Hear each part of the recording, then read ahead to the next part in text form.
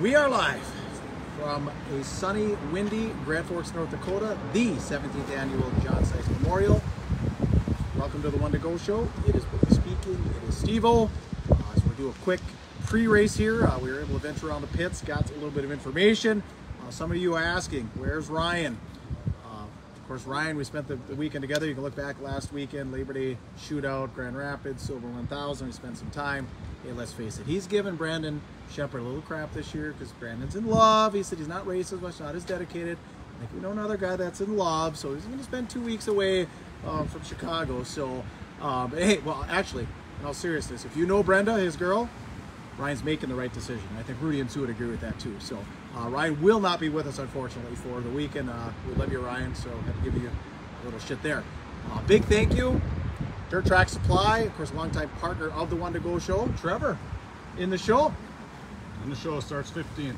Yep, so Trevor Anderson, one of the proprietors here at Dirt Track Supply. So if you need any racing supplies, wheels, batteries, fuel cells, everything. They've got it all, dirttracksupply.com, and hopefully we'll catch up with Trevor after the races tonight. All right, a little bit on the weather. I just mentioned it, a little bit breezy. Yeah, it's breezy here. Sunny, a few clouds, but this wind is going to continue about 12 miles an hour all night out of the north, so it's going to be cold. Feels all right now. It's probably mid-70s, but I think they're below temp tonight. They're talking 52, which drop till late. Yeah, so it'll be interesting to see. It's going to be chilly. Yeah, it'll be interesting to see what the track will be like come future time, especially if they do some farming. I think the more should probably stay on the track just a little bit. All right, a few people, a few notes and different things. Brandon Duhlman, we were able to speak with him a little bit this morning. He mentioned in his, and we mentioned it in his post-race interview last night, that he went to college up here in Grand Forks for 4 years. Ran into him, asked him if he was an engineer. Of course, Dad builds, the B-mods, lates, or B-mods, mods, supers, but he is not an engineer. He's actually in the prosthetics game. I know a guy that's in prosthetics. We call him the prosthetics doctor. I don't know if that's the case, but that's what he was doing up here. And he also let us know there will be a secret driver in the Zero Super Stock at the G.O.A.T 100, so keep your eyes peeled there. All right, TPO rumor from Thursday night. If any of you watched the Thursday night, TPO was black flagged in the Little Johnny, the Prelude. What did we hear? Yeah, I hear he's not happy, and he's not happy with the call. Between the contact with him and Demo. Well, we both watched it on the way up here. He hit him once, and then he hit him again, and spun Demo around. So, I mean, I'm a TPO fan, but I can't see why he was unhappy with that call. I think it was the right call. Yeah, I was very surprised to hear also. Said to me, looks like he hit him twice. Looks like he was much faster. If he just waited a lap or two, probably could have went. A little impatient. Could have waited. He blew her right around him later. But. Yeah. All right. Last night, couldn't get my race pass to work. There were 211 cars in the super stocks, the affordable cars. Don Shaw was actually piloting one of the super stocks, so we will see if he continues in action tonight. We just found out a couple of guys from back home, the Vital Boys, have got their super stocks out here. Looks like we made the right call, by the way, with Superior. We frequent Superior, 80 miles away, but weather's moving in there fast and furious right now. Bravo mentioned that in the pits today, or in the pits a little bit this morning, earlier this afternoon. He said there's a shot of maybe Superior raining out. Hopefully that won't happen, but we'll see. Yeah, radar don't look too good. Yeah, radar doesn't look too promising for everyone in Superior. Okay, Brock Grunwald led the most laps last night in the modified feature. Blew it off kind of at the, 5 laps to go after a caution. We caught up with him. Give everyone the story there. Yeah, he spun out in corner 1-2 there. We talked to him in his trailer last night. Well, here he ran out of fuel. So it was a fuel pickup issue.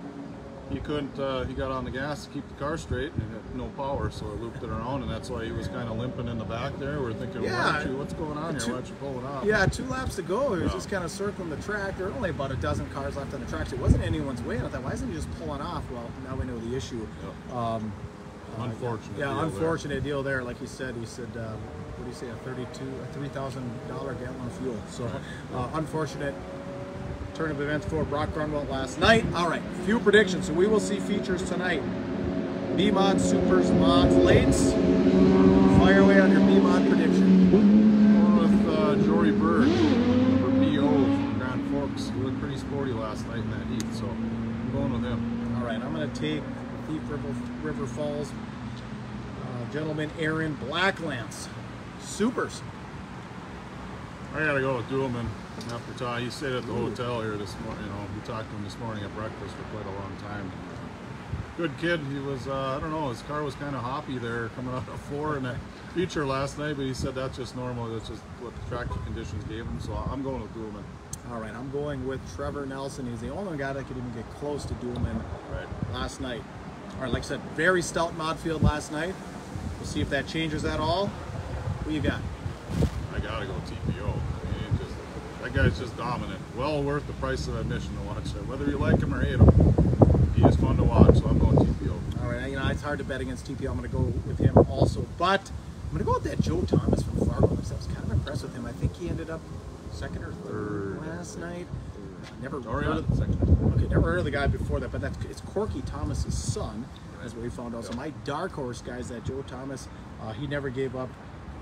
Looked pretty sporty. Late models, of course, we're all here for 920 to start, 9200 to win, 17th annual John Seitz Memorial. Who you putting your money on? I'm going TPO again, but he's going to have to be patient. 92 laps, a lot can happen, and it's going to be interesting. So it'll be fun to watch. All right, we'll see if he's got the patience. I'm going with the veteran. I'm going with the guy that's been there before. A.J. Demo looked just steady. He just looked comfortable. Like I said, that corner 1 and 2 was so treacherous. We were talking with some drivers. They said, God, I was just struggling up there. I said, listen, I don't know how much of the races you watch. Almost everybody was struggling up there. I mean, the cars that went to the front last night, the winners were the few that were not struggling up there. There were only a few, and it didn't matter what class we were talking about. But Demo looked pretty comfortable. He never went up there. He just stayed on the bottom, which he kind of does. And so I'm going to go with the veteran A.J. Demo to take home the $9,200. So once again, that's our pre-race coverage. We will do post-race coverage. Once again, thank you to Dirt Track Supply. Good luck to Trevor Anderson, and we will catch you all on the video later tonight with the post-race coverage.